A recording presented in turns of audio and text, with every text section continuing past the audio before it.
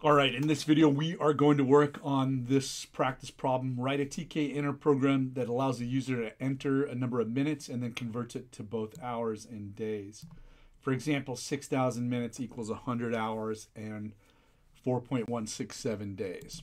Okay, so the first thing I want to do is to import tkinter. And then I'm going to be using the object-oriented approach. And I'm going to create a class called app that is a child class of the tk class. And then inside that, I'm going to create the init method. And the first line of the init, I am going to call the init for the parent class.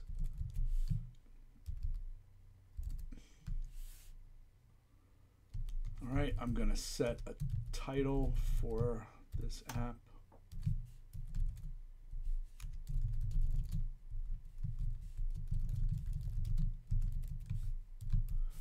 And a geometry, so I don't have to keep resizing it. I'll go 250 by 100. All right, and then I'm going to have 3 labels in there. One for minutes, one for the results, and then another for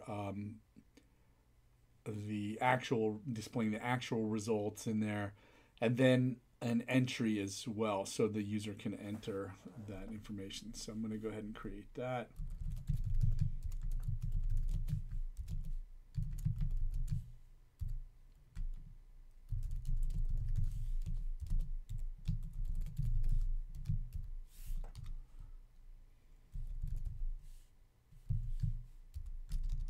I'm just going to call this one results label.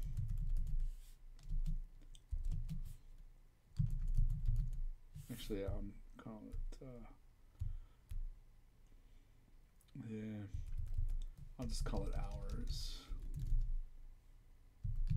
Days label. So I'm just going to use one label to display both. So I'm just going to have the text here results. And then the other one I'm going to call results label. And this is the one I'm going to actually put the text in that I want to display to the user. So, and for right now, we'll leave it blank. Here I prepended this with self, right, because I want to be able to control it from another method within the class, whereas these are just static. Nothing's going to change here, but this one's going to change. I want to be able to control that from the event handler method, so I made it an attribute, right, by putting self in front of that.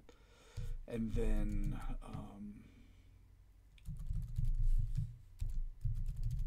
I need the entry.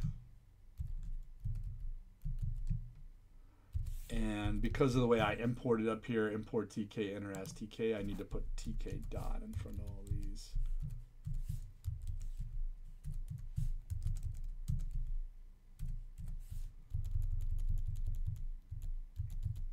And then finally, I need a button. I don't need to put self on that. Tk dot button.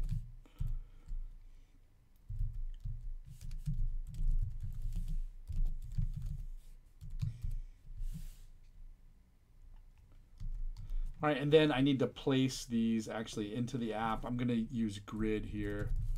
So first minutes label, I want that up in the top left-hand corner. So dot grid. So that would be row 0, column 0. And then below that, I want the hours, days label. So that would be row 1, column 1, or column 0.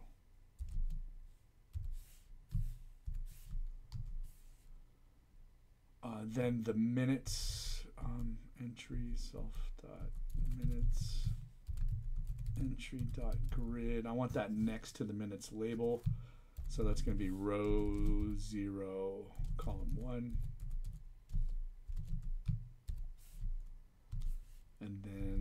self dot results label. I want that next to this label here, so hours days label. So that's going to be in row 1, and then the next column over would be column 1. And then finally the button, I'll place that next to the results label, I suppose. So that would be, actually, let's do it below. Row 2, and then in column 1, I guess. Because this label could change. It's probably going to be pretty long, the text I've got to put in there. So it would result in the button kind of jumping around. So we'll just put it in row 2 below all of this stuff, below these, and see how it looks. Okay. And then outside of the class, I need to create an instance, an object from that, and then I need to call the main loop method to kick off the event loop in there.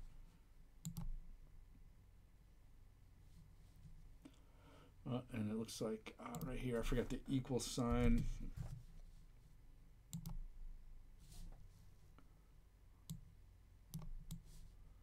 Okay, so that's what it looks like. That looks good to me.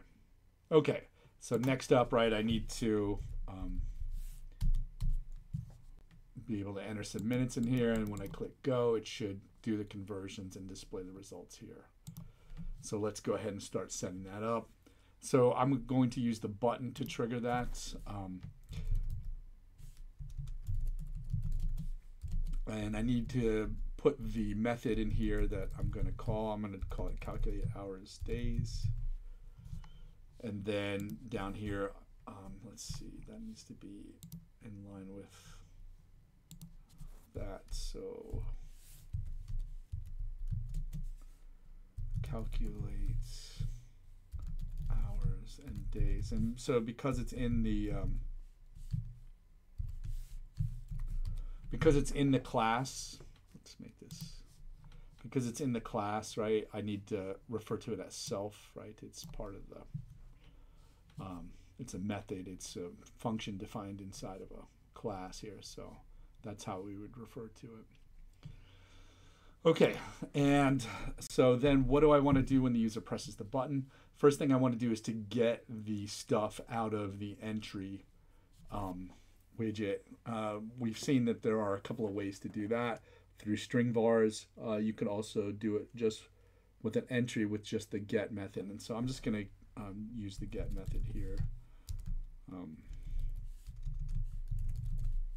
So I'm going to call it minute string because we're going to get it out as a result. And here's where I'm referring, to that minutes entry. So that's why I used self here, so I could refer to it from outside of that method, the init method, and it's .get. So that gets whatever the user has entered into that box. When after they press the enter key, right, it's going to call this method and come down here. That gets what they typed out, and then we need to convert that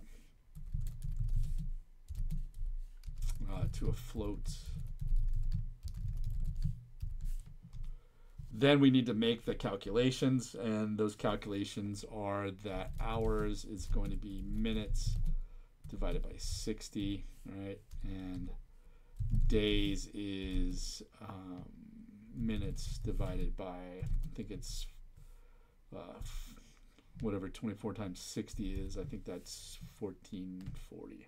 Yeah, looks right. And then what I need to do is to put that, whatever it is that I want to put in, into this results label here. So that would be self.results label equals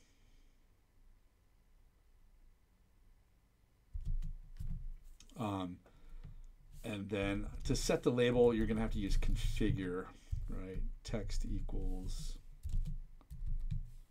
and then here's where we'll put what we want. So let's put hours, colon, and then comma 1.3f hours, or, and here we'll put the variable days, and we will use a comma as the thousand separator and display it rounded to 3 decimal places, and then days here. So that will put this text into the results label. So let's see, it has no attribute calculate hour days, so that looks like a typo. Yeah, here I have calculate hours days, here I have hour days, so I need to make that consistent. So that looks okay. And so here when I enter 6,000 and click go, right, 100 hours or 4.167 days. I think that's what we had here. Yeah. So that's looking correct. However, if I enter some non-numeric text in there, you can see that it's going to cause this exception. And so I need to take care of that. So you can see that's line 25, which is this line right here. And the error or exception that was thrown was a value error, right? So what I need to do is to put that in a try block.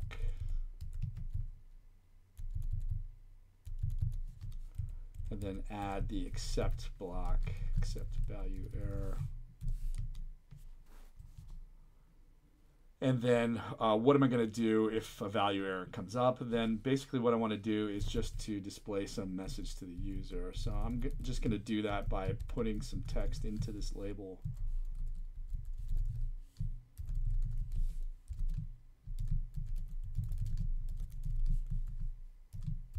So I'm just going to put invalid input into that. And then I also want to return out of this method. If I don't put that return there, what's going to happen, it's going to display invalid input, and then it's going to try to keep going, and it's going to cause more exceptions to get thrown. So just quit after that. So let's give that a shot. So if I type some garbage in there and press enter, let's see. Oh, I got to click the go button here. I see I get invalid input here, and then if I take that out and then put a value for minutes in there, then correct value, you can see that it gets the correct information in there. All right, that's it on this one.